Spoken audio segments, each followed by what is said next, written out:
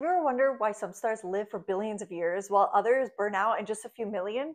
It all comes down to mass. Lower mass stars like red dwarfs have weaker gravity, which means lower core pressure and temperature. This keeps their nuclear fusion slow and steady, kind of like a candle burning low and slow.